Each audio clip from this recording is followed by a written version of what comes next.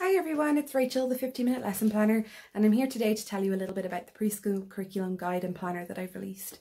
So first of all, thank you so much to everyone who has purchased them so far. It's been absolutely overwhelming how many people have purchased them and how many people read the blogs each week that really wanted more, and I'm just really grateful. Thank you so much.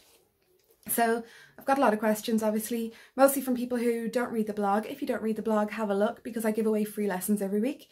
Those lesson plans aren't linked with Ashter because I wanted to keep all the Ashter for this book, obviously. For people who aren't in Ireland that are watching, Ashter is our curriculum framework. So we link everything to it to make sure that the children are getting a really well-rounded educational experience. So I have the book here. I'm so proud of it. It's absolutely humongous. And I have the planner as well. They're both available in the hard copy or as a download. So I use the same weekly themes all the time. They're ones that I have honed down and that I find work.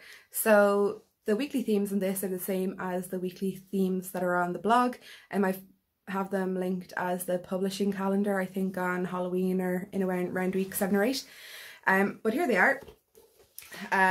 They're inside as our table of contents, and this of course forms part of your long-term plan. So between this guide, the table of contents and your ethos, which I have a template for in here for merging them both and telling everyone how you're going to deliver your curriculum, because that's your long-term plan. I have everything listed out. So let's just take a look. We'll have a look at Universe. So each week has a title page. It has a short intro into what to do with your classroom this week, and it has materials lists. And then there are about 2 lessons per page. I have the title, the Ashter link, the area of curriculum link. If you're buying the Universal Planner, obviously just this bit is taken out. Projected outcomes, the lesson outline, and each lesson is differentiated at least once. So really there are a lot more than 380 lesson plans in here. There's at least double that. So all of the lessons that are in here I have done, I have used time and time again, and I love them and my kids have loved them, and I'm absolutely positive that your kids will love them as well. So this is a base curriculum. This is what holds the classroom together while you're planning for the emergent curriculum. In the planner I have spaces to plan this curriculum and the emergent curriculum. So this is the planner. It's obviously much smaller than the other one. I have included 12 months worth of plans in here for those creches that are full-time. There's 3 pages per month, and it's really simple, so I'm going to give you a look. First off, we have the introduction, step by step how to use it. Literally, guys, it just couldn't be easier. I wanted to make this as easy as possible because these are things that we have to have recorded for inspections. Most of the time we don't, or they're not done correctly. So it has to be easy. We have to be able to do all this planning in 15 minutes per week because we don't have much more time than that. This is what we've got. We have to have a life outside our work. It cannot be spent planning all the time. It just leads to stress and burnout, and we don't need it.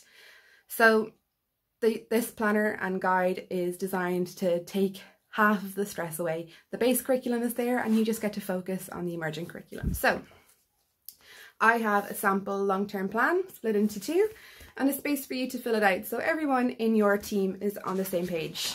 And then I give you a written out sample of what to do. So guys, these are really simple. I know they look simple, but they contain all of the information that you need. So we have our medium term plan by putting the titles of the weeks that we're using in and dating it. Then we fill in the 2 activities per day. You can also fill in books and stories and things that you have to do, for instance, birthdays, meetings, it all goes in here. So this can be done monthly in advance. That's what you want to do with your team. The next page is your emergent interest record.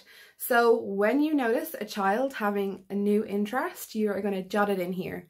Just keep a little record of it, just their initials and what they're doing, nice and easy. And then the last page is where you plan for your emergent interest activities. So we've planned it in here. You're not going to spend your whole month doing these things, but you are going to do them as frequently as they're needed. You know your kids best. But if an inspector comes into your classroom, they're going to want to know what you're doing and why you're doing it. And if they look in this book, they can see it all so simply written out in front of them that this is what I'm doing. So we have the names that we're making them for, the activities, and the curriculum links. And that's it. That's what you have to do every month. This is going to take you 15 minutes per week. And that's all, guys. And then you'll have everything that you need. So as I said before, this is available in the store on my website, and this is free with the guide at the moment. So I've used these. I trust these lessons. I've tried them all. They're ones that I have tweaked, and I really tried to make them very, very perfect for you with very minimal materials. Any materials that I do use that aren't recycled, they will be used for multiple lessons. The guide also includes basic recipes for dyeing pasta, oats, rice, anything that you want to dye. I tell you how to do it. And also basic recipes that you need throughout for scones and cupcakes, and anything that you need is in here. This is all done for you. You need to focus on the emerging curriculum. It is so important that each child's new interests are followed up, are carried through, because that's what helps us become people, is the interest that we have and not what we share with everyone else. So the base curriculum opens up the whole universe for them, and we hone it down and we try to develop new interests, but what the child brings to you is important as well, and they deserve this. So I really, really hope you like it. Check out the store. I will be getting back to YouTube. I will start with this week. The transport week is this week. I will start with the vlog for this week. And if you have any questions, please don't hesitate to email me or check out the Facebook page and message me there.